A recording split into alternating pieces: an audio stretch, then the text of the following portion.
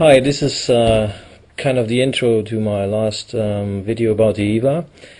One of the nicest people that I've met was Eduard from the company Wildsteer.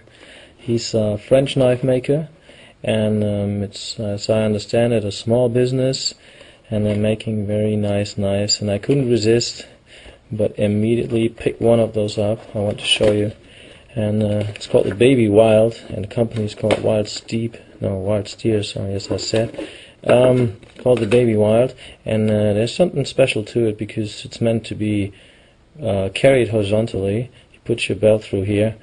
You could of course wear it in a regular style, but I think the idea of carrying this thing horizontally is pretty neat.